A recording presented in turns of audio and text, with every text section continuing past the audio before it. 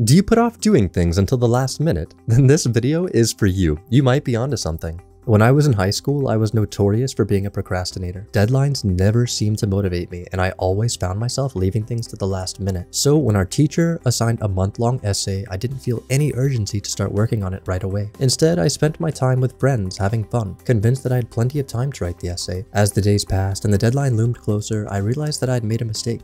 The essay was still unwritten, and I had just 2 days to finish it. I went into panic mode, knowing that I might not be able to complete it in time. I was determined to finish the essay and turn it in on time, so I put all my focus into writing it. I didn't think about anything else. Netflix, friends, and other distractions became unimportant. All that mattered was finishing the essay.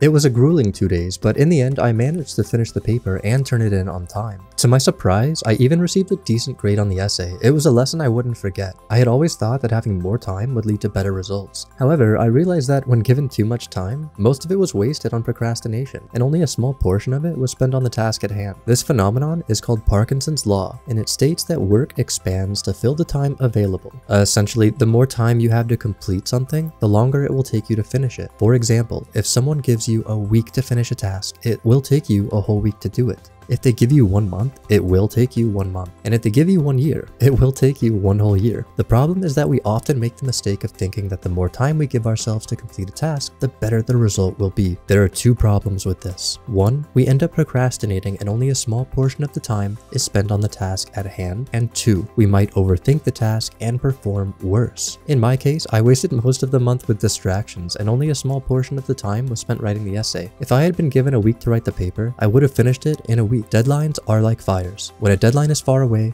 the fire is small, and it does not threaten your life yet, so you focus on other things like video games or other distractions. However, as the deadline gets closer and closer, that fire gets bigger and bigger. Eventually, that small fire has grown so big that your whole house might burn down. At this point, you don't have a choice but to put out the fire as fast as possible. Extinguishing the fire becomes your #1 priority, making you laser focused. In other words, because your deadline is so close, or because the fire is so big, you prioritize your tasks much better. You can't afford to procrastinate or get lost in unimportant details. Instead, you're fully focused on putting out the fire. Parkinson's law is important to keep in mind when it comes to time management. If you know something can be completed in a day, do not give yourself 2 days to finish it. Giving yourself extra time will only lead to procrastination and wasted time. The result of a shorter deadline is often better than one with a longer deadline, simply because you are more focused and efficient with your time. Of course, this does not mean that you should always be rushing to complete tasks. Giving yourself unrealistic deadlines can be just as detrimental as giving yourself too much time. It's important to find a balance and set deadlines that are both challenging and achievable. One way to apply Parkinson's law to your own life is to use the Pomodoro technique. This technique involves breaking your work into focused 25-minute intervals followed by 5-minute breaks. By setting a timer for each interval, you're forced to focus on the task at hand and eliminate distractions. This short break allows you to recharge and avoid burnout. In conclusion,